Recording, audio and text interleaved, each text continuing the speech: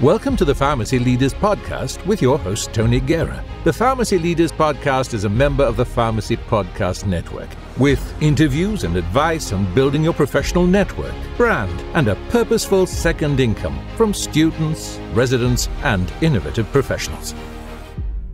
Well, welcome everyone to the Pharmacy Leaders Podcast. My name is Jackie Boyle from the Pharmacy Girl, and today we are so excited to have with us Carrie DeKorte.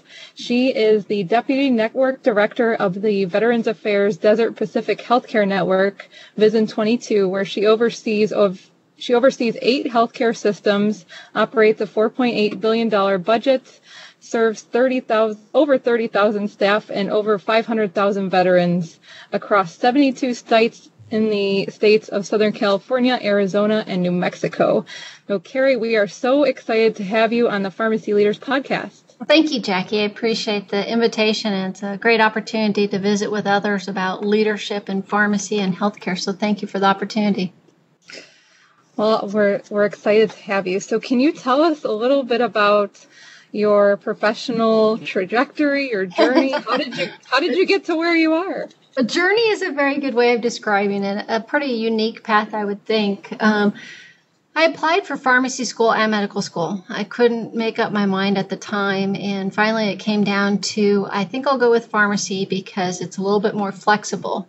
When you're a doctor, you're always a doctor no matter where you go, and it's really hard to have a part-time physician job. So in my mind, I was really thinking about a future with family and maybe going part-time at some point in time. And so I entered pharmacy school pretty much naive, I would say, to the potential of pharmacy and pharmacy leadership. And I started my career at the Tucson Medical Center as a pharmacy intern, and it was an incredible experience. And I'm so grateful to Tucson Medical Center for giving me the opportunity to work there while I was in pharmacy school and really learn about the potential of being a pharmacist and all the different opportunities, and some great mentors there at Tucson Medical Center, and some not great ones that I learned from as well, and decided what I would want to do in the future. And it really opened my eyes to clinical pharmacy. So I applied for and was accepted to a clinical pharmacy residency program at the Phoenix VA. And the reason I chose the VA is primarily to serve veterans. It's really a passion of mine. I like being involved in service to others, especially those who have served our country, and especially those veterans who maybe are down on their luck. They don't have the social or economic support system, and to help them get back into a state of health so that they can move forward in their lives. My grandfather was a veteran, and he went to the VA several times when I was in high school. He passed away when I was a senior in high school, and I've always just really felt drawn to serving veterans. And I was very fortunate. At the time, the Phoenix VA was one of the most competitive residency programs in the nation, and I really enjoyed my time there and had incredible mentors, just some of the most brilliant women I've ever met in pharmacy, and they really encouraged me and if not inspired me to be a little bit more competitive and really go for the gusto when it comes to knowledge in pharmacy. And so I stayed on there after my residency, and I was there for about 4 years and obtained my board certification pharmacotherapy specialist, which wasn't necessarily something everyone was doing at the time. And I was really trying to pursue excellence for our veterans. But I have to tell you, and I just got to be honest, sometimes it can be a little frustrating working for the federal government. And I love teaching. So I left the VA and took a position as an assistant professor of pharmacy practice at the Midwestern University here in Glendale, Arizona. And I love teaching. I really enjoyed it, but I really missed the clinical practice of being with the veterans. I had a clinical practice site as a consultant pharmacist at an extended care facility, but really missed my veterans. And so I took a transfer to Salt Lake City VA. And that's one of the things I've been very blessed by working in the VA. We have 140 sites across the nation. That's not including all of our clinics. You start counting up all the clinics, and it's a great opportunity to move across the nation and really network and build your skills. So I was the director of pharmacy education and training and the clinical pharmacy management at the Salt Lake City VA. And that was my first supervisory position. And I'll tell you, that's a lot of on-the-job learning. And I really enjoyed my practice there. I worked in the ICU. I covered all of my different pharmacy teams as they were out, but really opened my eyes up to the entire healthcare system. Pharmacy is such a small piece of what happens in the healthcare system. And I was involved with the quality management officer and doing some root cause analysis. And they put me in a different stretch assignments. I ran prosthetics department for a little while.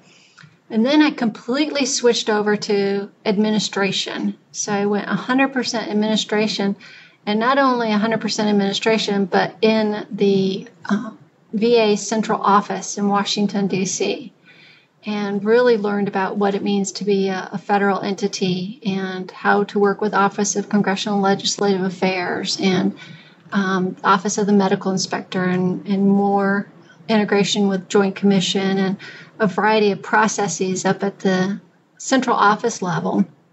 But again, there I was missing my veterans. I really love being around the veteran patients. They can just make me smile and they remind me of why I work as hard as I do.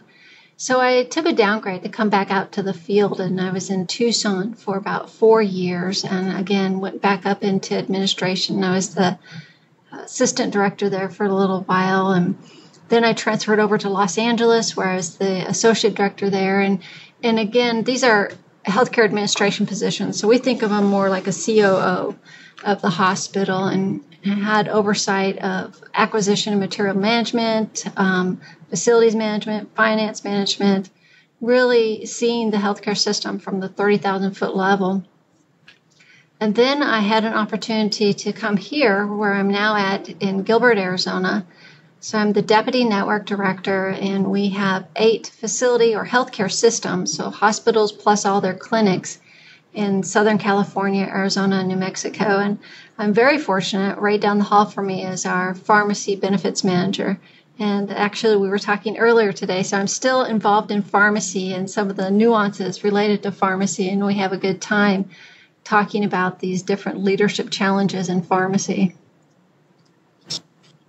Wow, thanks so much for sharing. It sounds like you've had a fascinating and phenomenal journey. It's had ups, downs, and right turns and left turns. Yeah, and it sounds like, too, that you always had an aspect of your job role that was directly touching or interfacing with those veterans that you cared about as well.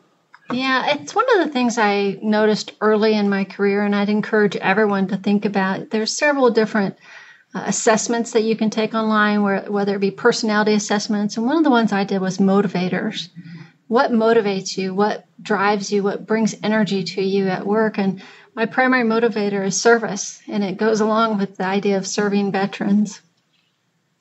I've never heard of that one. I'll have to check it out and link it in our show notes if I could. I've never heard of that motivators assessment, but I'm a nerd for assessments, so I've got to find it. That's great. I highly recommend them, and I recommend doing them throughout your career. I think we do change as we go throughout our career, just based upon our experience and other life factors, what's going on at the time. And I think first and foremost, we have to know ourselves before we can lead others.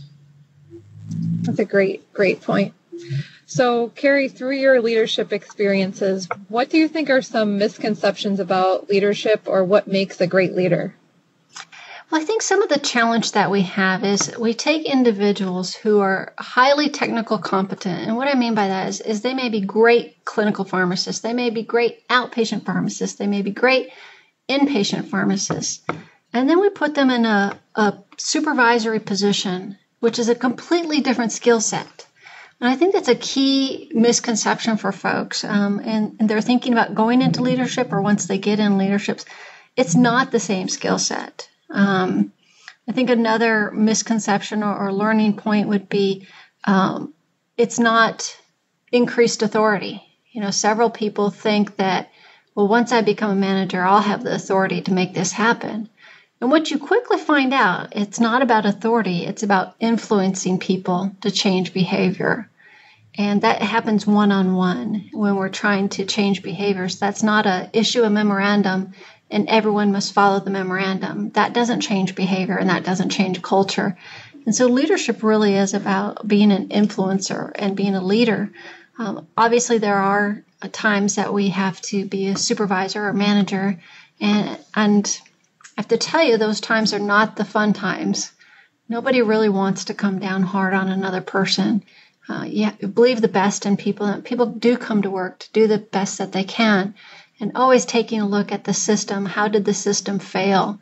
And that's one thing I see time and time again, is that we put new individuals into new leadership roles, and we don't match them up with a mentor. We don't put them through training, which provides true exercises where they can walk through a scenario and talk about what they would do and then receive feedback on how they might want to handle it. If we do training, it's usually online, and here, read this. And it's just not effective training, I think, for leadership.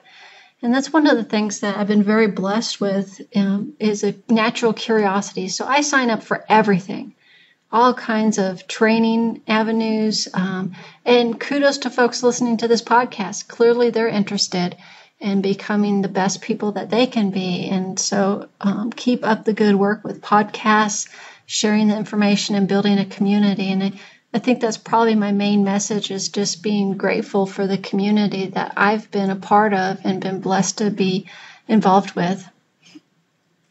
Yeah, those are some great points. And there's nothing like learning by being a part of something versus reading it, in an email or a book chapter, unless you're faced with either some sort of simulation or a real life experience. It is certainly challenging to learn those difficult situations.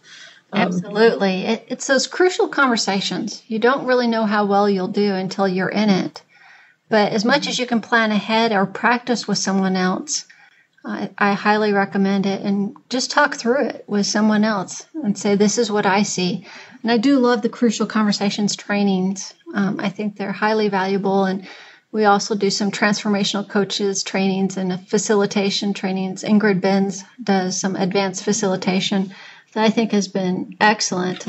That's one thing we don't do in pharmacy school. Really, we have a communication class, but it's more focused on how to communicate with patients.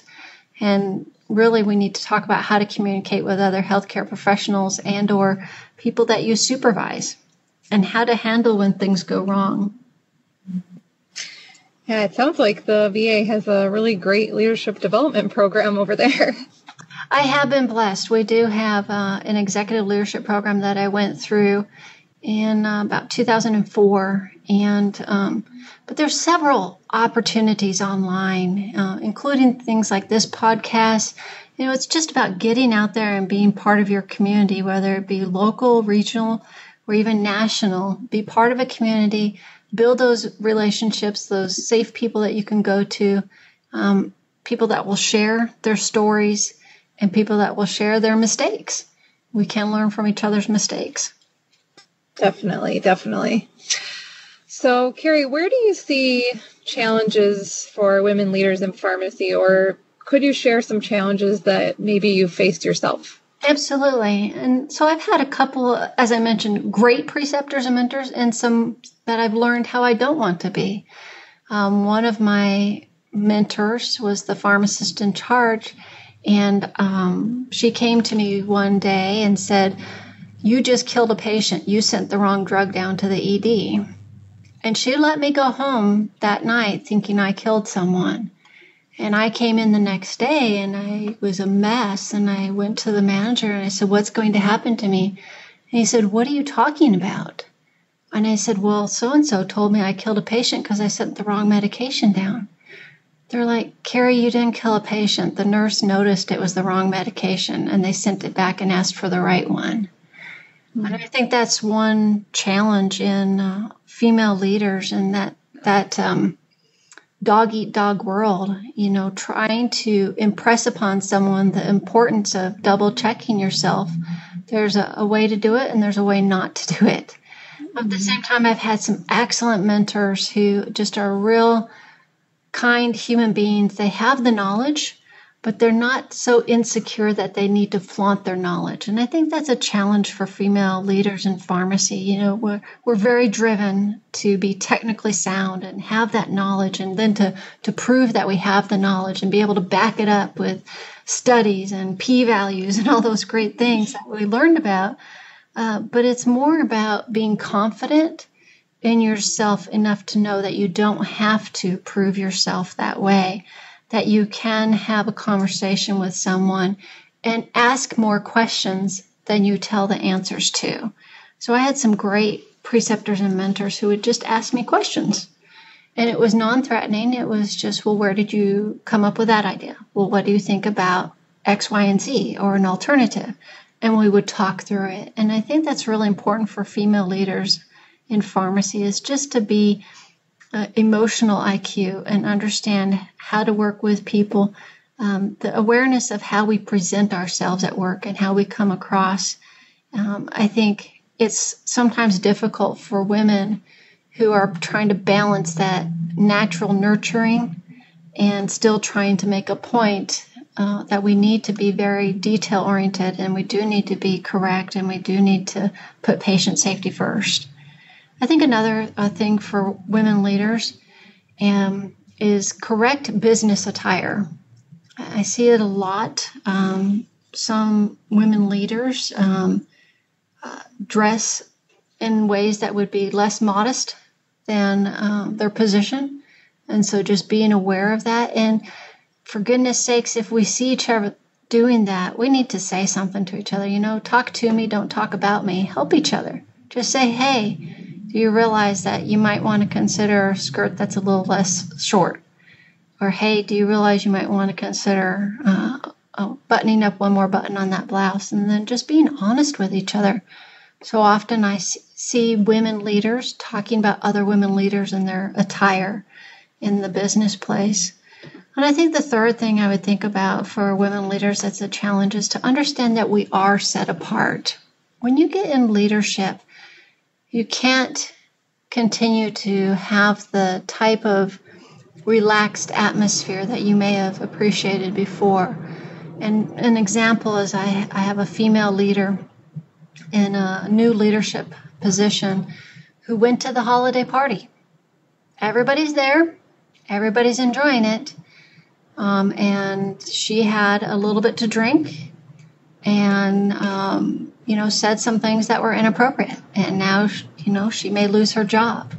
And so just understanding that there is a higher expectation in leadership. Well, we are held to a higher standard. And we are on stage 24/7. You don't get to go to the grocery store and behave differently, because you do represent your organization, and leadership is 24/7. And just having that awareness of being set apart. Thank you for sharing all of that great advice. I'm so glad you brought up the emotional intelligence topic. We were actually just discussing that at my institution today. We're thinking of incorporating emotional intelligence into our residency training. So it's really neat. Absolutely. I would say every residency training needs emotional intelligence and servant leadership. Mm-hmm. I think that that's one area, because, again, in pharmacy, it's very competitive to get into pharmacy school. So it naturally draws that tendency for competition to be technically sound. And where we usually don't focus is on the relationship-based interpersonal communication skills. Absolutely.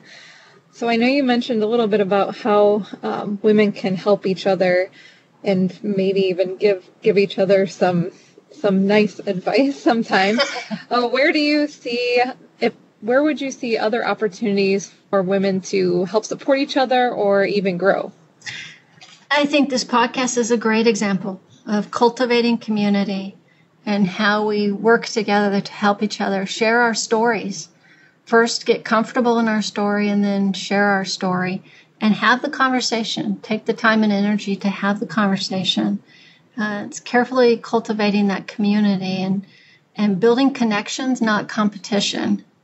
I mentioned Ingrid Benz earlier as a facilitation training, and that's really where I learned a lot of my coaching and mentoring skills. We also have a transformational coaching certification program.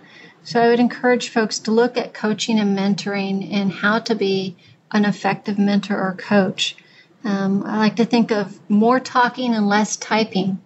Too often today, we put things in text or an IM or an email if we're trying to document.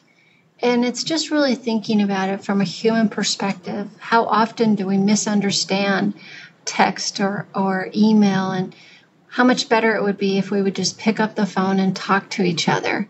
And I think that's something that we've really lost in more recent years. It's really easy for me in my own time. It's convenient for me to send you an email. And in my mind, I can justify it thinking, well, it's convenient for you because you can read it when you get to it.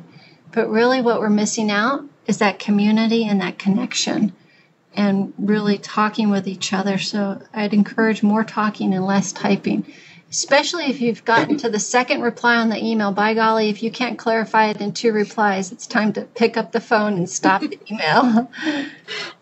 That's a great point.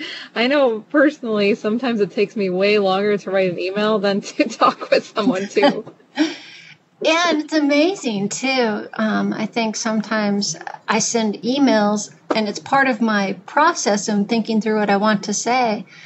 But I could also just stop and not hit the send button and then pick up the phone and be cohesive in what I'd like to share with that person.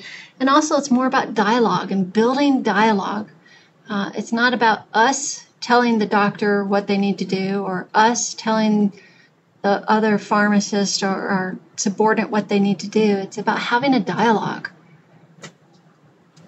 Absolutely. All right. I'm going to switch gears just a little bit. So, Carrie, if you can think back, what would you tell your younger self about leadership or pharmacy or anything career-related? What would be the biggest piece of advice you would give your younger self? Oh, that's a great question. I love that one. Don't be in such a hurry. Again, pharmacy tends to attract people who are driven, right? Who are task-oriented, who are details. And I think for me and my younger self, I was so driven and hungry for that next promotion, that next achievement, my BCPS. And then I wanted to move up into the next role and really just don't be in such a hurry. You have 30 years to work. Pace yourself if you want to make it, and just really enjoy the journey. It's not about the destination. It really is about the journey. And you'll know it's time to move on when you've absolutely learned everything you possibly can from the current situation that you're in. Don't be quick to run just because it's uncomfortable. Don't be quick to run just because you can, because you're highly skilled. For example, I received a call just on Friday from a facility asking me if I'd come out there to be their associate director.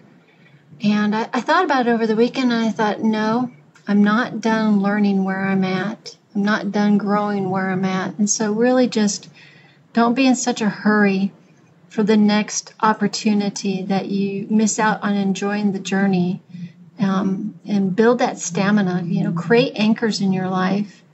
Remember to nurture yourself and nourish yourself.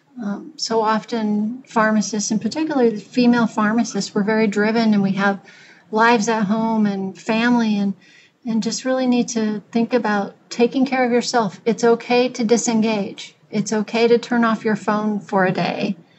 I think the other thing that I would offer my younger self is to accentuate the positives and really focus on your strengths. And here's another one of those tests for you if you haven't done it already, the strengths identifier. And I've done this twice. And each time I get a little bit different, so it's interesting. But really identifying your strengths and then playing to your strengths. And don't worry about your weaknesses. For the longest time, I had it on my list of things to do. I need to refresh my Spanish. And I finally just said to myself, Carrie, you don't need to. It's not something that you need to do right now. And that's not something that needs to be on your list because it creates a sense of unfinished business or not achieving my goals. So I'm not saying don't make goals. I'm just saying don't forget to play to your strengths.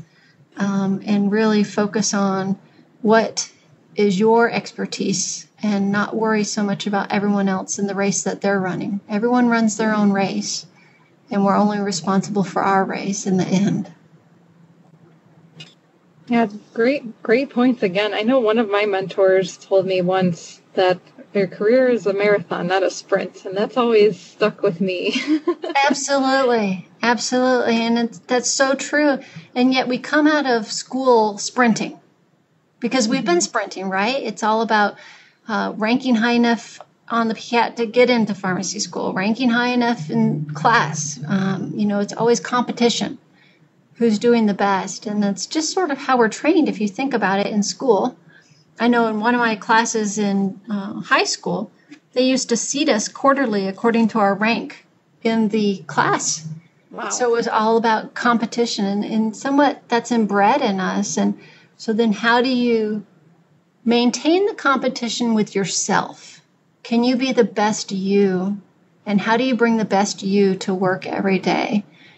And maintain that competition, but give up comparison with other people. Because I'll tell you, the quickest way to lose your sense of peace is to start comparing to other people. They talk about Facebook. Facebook is sort of your highlight reels compared to what is going on in real life. And it's very damaging to some people in social media because they compare themselves to what everyone else is doing. So I think it's really resiliency, having self-confidence, pursuing your own competition with yourself, being grateful and gratitude for the opportunities given to you, and optimism for the future, that it is a marathon and you have what you need today to succeed today, and keep running that marathon every day. Great points. So I know we would like to keep these episodes under about 30 minutes. So, Carrie, can you tell us, what do you think is the one best way that women can help support each other in pharmacy leadership? I think the one best way women can support each other in pharmacy leadership is sharing information and communicating with each other. I think building that connection and that community, whether they are your supervisor or not, whether they're your colleague at the same office or not, if they're in a different manufacturing business, if they're in any different setting, it doesn't really matter what setting you're in. And I think people limit themselves. Comfort is people who talk like us and people who can appreciate our current roles. I'd encourage people to get outside themselves. Get outside your tent and look up at the sky and see all the stars, and really recognize that we have many women leaders who are stars, and what can we learn from each other and support each other through sharing information and communication and connection. Well, thank you so much, Carrie. I know I learned a lot from you today, so thank you for being on the Pharmacy Leaders Podcast. Thank you. I appreciate the opportunity, Jackie. Support for this episode comes from the audiobook Memorizing Pharmacology, a relaxed approach. With over 9,000 sales in the United States, United Kingdom, and Australia, it's the go-to resource to ease the pharmacology challenge. Available on Audible, iTunes, and Amazon.com, in print, ebook, and audiobook. Thank you for listening to the Pharmacy Leaders Podcast with your host, Tony Guerra. Be sure to share the show with the hashtag #PharmacyLeaders.